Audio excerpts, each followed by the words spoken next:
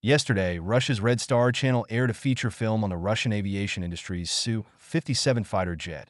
And in addition to the IE that flashed in the feature film, what attracted the most attention, of course, was the Su-57M, the improved version of the Su-57, as well as the Su-57M, which has already been replaced with a new type of binary vectoring thrust engine tail nozzle on the left hair.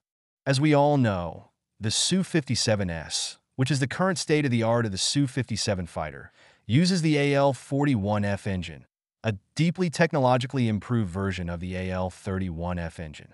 A subtype of this engine, the AL-41FS1, which also serves as the engine for the Su-35S fighter, is equipped with a ternary fluid thrust vectoring engine nozzle. The nozzle is installed in a tilted mode, with a tilt angle of 33 degrees, and is driven hydraulically after the aircraft is started, allowing it to be deflected in one direction or the opposite direction at the same time. Although the nozzle is only capable of uniaxial control, it can be used to control yaw while controlling pitch due to the installation of a certain tilt angle. On the Su-57, the same thrust vectoring engine mounting scheme is used as on the Su-35S, which is a ternary fluid uniaxial thrust vectoring nozzle for the AL-41F engine. The installation angle is not publicly available, but it should be more similar to the Su-35S fighter, with an elbow-jointed nozzle design and a three-part nozzle divided into the tail section of the engine's weighted combustion chamber, the nozzle throat with an elbow-jointed commutator, and the engine's tail nozzle itself with a hydraulic actuator connection.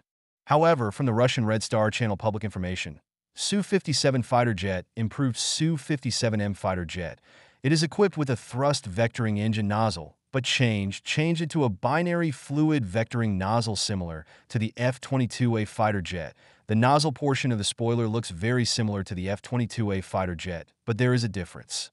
We all know that the thrust vectoring nozzles used in F-22A fighters have the horizontal line of the nozzle and the horizontal line of the fuselage in line. That is, there is no inclination. In contrast, the binary fluid vectoring nozzle installed on the Su-57M fighter jet adopts an installation scheme similar to that of the Su-35S and Su-57S fighters, with a certain degree of inclination. So, what are the considerations of this design? Why the Su-57M fighter jet abandoned the previous Russian commonly used ternary fluid and returned to the binary fluid on the road? The advantages of this design, our J-20 fighter jet in the future, is it possible to use similar to the Russian thrust vectoring engine nozzle?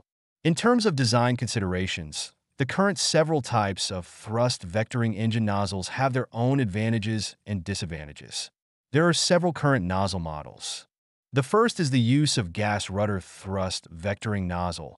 This form of nozzle Japan once in their own God of the Heart technology demonstration aircraft on the test, but soon there is no further. The main factor is that although the structure of this type of nozzle is relatively simple, easy to realize, but the deflection control accuracy is poor, and after the installation of the thrust loss of the aircraft is relatively large, so soon no one to use. The second type of thrust vectoring nozzle that is more in line with our impression of the perception of the thrust vectoring nozzle is actually a ternary fluid thrust vectoring nozzle with multi-axial control. This type of nozzle form is equivalent to the thrust vector control unit integrated into the tail nozzle of the engine, with omnidirectional control capabilities, before such as our J-10 BOVT is used in this thrust vector nozzle. Russia in the AL-51F engine has also tested this thrust vector nozzle. However, this kind of nozzle structure is more complex. The highest cost, the reliability requirements are higher, so it is relatively difficult to put into engineering practice. In these two kinds of thrust vectoring nozzle are not much technical application. The current actual put into use is also two kinds of thrust vectoring nozzle.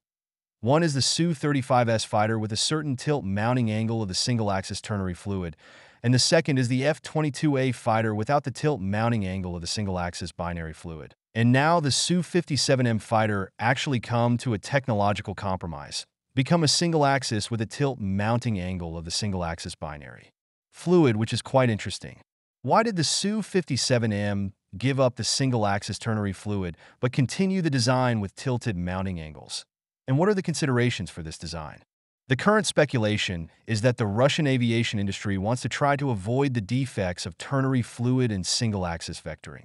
Compared with the binary fluid thrust vectoring engine, The defects of the ternary fluid thrust vectoring engine is the hydraulic actuation load is larger, and at the same time, the engine tail nozzle both infrared and radar characteristics are more obvious. At the same time, the adjustment of China's overall naval strategy is also one of the important reasons for the slowdown in the construction of the F-55 large drive.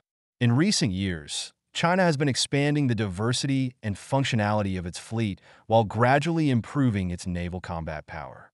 With the increase in the number of Chinese aircraft carriers and the development of new carriers, the Navy needs to re-coordinate the production of different types of ships. In this case, the construction speed of the F-55 DWD, as the escort core force of the carrier battle group, may be affected to a certain extent, so that more resources can be devoted to other ships matching the carriers, such as lighter frigates, supply ships, and even more submarines, thus forming a more complete and flexible carrier battle group. Changes in the international situation also have an impact on the construction of the F-55 large drive. Previously, the United States and the Asia-Pacific region, frequent military demonstrations and other activities to China has brought no small military pressure. In order to cope with possible maritime threats and safeguard the country's maritime rights and interests and regional security, China has accelerated the construction of the F-55 large drive. However, by 2024, the U.S. has shifted its strategic center of gravity, devoting some of its efforts to Europe and the Middle East, which has led to a relative reduction in China's military pressure in the Asia-Pacific region. In this case, the urgency of the Navy's demand for large ships may be reduced accordingly, which will lead to adjustments in the construction program.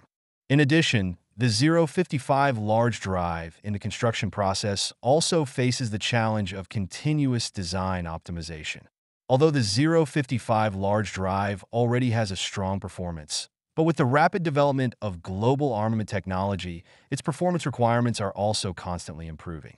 After already completing the construction of the first batch of 8 ships, the Chinese Navy needs to summarize and analyze the experience of the previous use to further optimize the design and performance of the ship. For example, improvements and upgrades will be made in stealth performance, degree of informationization, compatibility, and efficiency of weapon systems, and so on. These optimization efforts also require a certain amount of time for research and development and testing, resulting in a temporary slowdown in construction. Therefore, the slowdown in the construction of the F-55 large drive is the result of a combination of factors. From technical challenges to the difficulty of materials and processes, to the impact of resource allocation and defense budgets, as well as changes in the overall naval strategy and international situation, all these factors have directly or indirectly led to the slowdown in the construction of the F-55. However, this does not mean that the construction of the F-55 large drive has come to a standstill. On the contrary, as the technology continues to mature and the strategy is further clarified, the construction of the F-55 DWD is expected to resume and accelerate in the future. In the future, the Chinese Navy may continue to increase investment in the technical upgrading and design optimization of the F-55 DWD to enhance its combat capability and adapt to the needs of the future battlefield. Meanwhile, with the improvement of domestic manufacturing and research capabilities, the construction efficiency and quality of the F-55 DWD is also expected to be further improved. In addition, the Chinese Navy may also adjust and optimize the ship construction plan according to the actual needs to ensure the rational use of resources and the improvement of the overall therefore, for the low detectability requirements of the higher fifth-generation fighters. Low detectability performance is basically a button detail. Although the current use of ternary fluid nozzle fifth-generation fighters are basically in the nozzle-installed infrared shielding, but the role of infrared shielding still looks worse than the role of binary fluid nozzles. So Russia and the Su-57M fighter or give up the three-dimensional fluids have matured nozzle, though the binary fluid nozzle was chosen.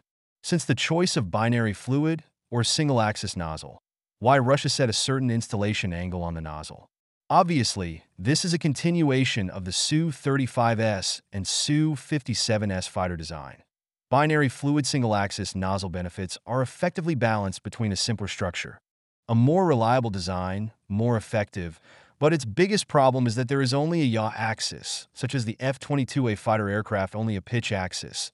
The yaw axis of the vector control is not available, so there is only a half of the thrust vector control. In fact, the problem of ternary fluid single-axis nozzle is the same. If the installation does not have a certain angle of inclination, then it can only be responsible for one axis upward deflection. So the thrust vectoring nozzle of the Su-57M is set to have a certain angle of inclination, and its design consideration should be the same as that of the Su-35S and the Su-57S, which is identical, and it is taken into account for both the pitch and the yaw control at the same time. Its intention should be to take into account the Su-57 fighter continued the Su-27S fighter's central lifting body design, roll performance is relatively weak defects, by enhancing the yaw control ability of the vector engine to improve the Su-57M fighter's roll performance. Reference Su-35S and Su-57S. This design is basically the base manipulation. Look a little strange, but definitely work. Of course, from the Red Star Channel Public Su-57M fighter jet screen look out of the Su-57 fighter jet or the 052 prototype. 2 engines. Only one replaced the binary single-shaft thrust vectoring nozzle. The other is still the use of the old engine. And then refer to the Russian test flight of the AL-51F engine is also the product of the 30, which only proves that the Russian aviation industry is on the different configurations of the thrust vectoring nozzle. The Russian aviation industry is. The most important thing, different configurations of thrust vectoring engine nozzle testing, from which the selection of a most appropriate technical configuration out, the specific choice of which is still unclear, can only say that the binary single-axis thrust vectoring configuration at present to see the probability of relatively large. When will the J-20 go on vectoring? The Russian test thrust vector engine test over there in full swing. Our J-20 fighter? We can only say that the probability is not there. Right in the end are technical trade-offs. If we think that the J-20 fighter needs to improve its pitching ability or rollability, then on the thrust vectoring engine. But from the design of the J-20 fighter, the J-20 fighter uses a duck wing plus side strip wing to generate the effect of the most powerful of the 5th-generation aircraft. Plus, there is no central lifting body design brought about by the roll performance of the general problem, and the main combat speed range of the J-20 fighter should be supersonic range, so it should be the decision to install the vector for the performance of the improvement is not imagined so big. At the same time, after the installation of vectoring also involves 2 problems. One is involved in the rear fuselage adjustment from the Su-57M fighter jet after the modification of the rear fuselage aerodynamic shape in the thrust vectoring engine near the tail nozzle of the transition is obviously hard. Look not so scientific look. Then look at the F-22A fighter's rear fuselage shape that is called a silky smooth. So increase the thrust vectoring engine tail nozzle is not just add a nozzle to solve the problem. It is possible that the entire aerodynamic shape have to be overhauled. Secondly, it is involved in the thrust vectoring engine itself. Thrust vectoring engine is also a certain loss of thrust to see if our J-20 fighter can accept this loss of thrust. If it can accept this loss of thrust, then it will be installed. And if it can't accept this loss of thrust, then it will not be installed. So, J-20 fighters so far have not seen the thrust vectoring engine installed. It is not that we do not have this technology. To say that the thrust vectoring engine nozzle, we have various configurations. 2018 Zhuhai Air Show, on the J-10 BOVT show, 2022 China Air Show, China Airline developed similar to the F-119 binary single-axis thrust vectoring engine nozzle. Or in the FWS-10 Taipei, the FWS-10 Taipei, the FWS-10 Taipei, the FWS-10 Taipei, the FWS-10 Taipei, the FWS-10 Taipei, and the J-20 Taipei, FWS-10 Taiyang engine. The use of composite material structure design, which proves that the relevant technology we have reserves only after technical trade-offs, not installed only. However, although the J-20 fighter did not install thrust vectoring engine nozzles, does not mean that our 5th-generation aircraft will not be installed on such nozzles. After all, we have another 5th-generation fighter J-35A well, as a shipborne body type use of the case of this type of aircraft for the pitch increase in the requirements of the higher. Therefore, the J-35A fighter can install thrust vectoring engine nozzles. On the contrary, it can be expected.